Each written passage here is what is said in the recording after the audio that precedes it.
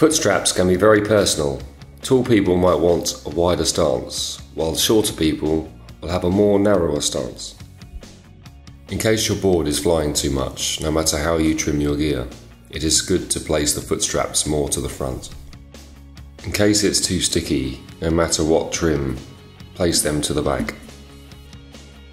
The second time you use the foot strap plug, it is important to use the same screw thread. By putting the screw in the hole and turning it backwards, you will hear a click at one point. This means you're in the screw thread and you can tighten the screw in the board. Make sure your foot is properly in the foot strap.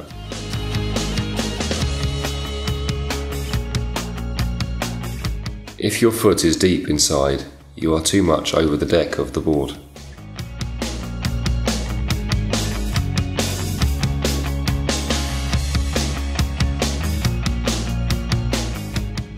In case your foot is not in enough, your heel is too much on the rail. Makes it hard to control the board and your heel can touch the water.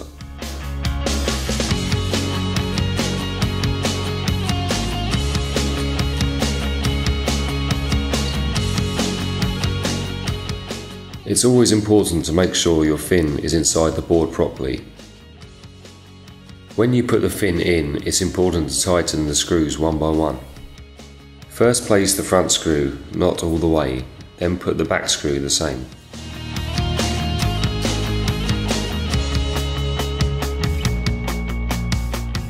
Check how your fin is in your board. In case the fin is not in the box properly, tap the fin to make it level. Make sure you have the fin cover on before tapping the fin. When it's correct, make the screw fully tight. In case the fin is not going in too easy, sandpaper the fin instead of forcing it too much. These are the carbon fin size recommendations for North and Fanatic range. If you use G10 fins, add 2 cm.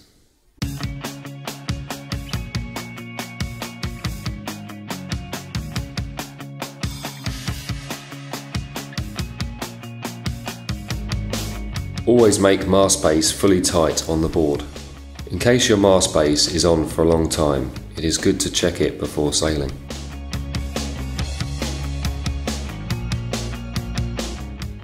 The mast base more in front will give the board more control. The mast base more in the back will make the board fly more. Now you're ready to hit the water.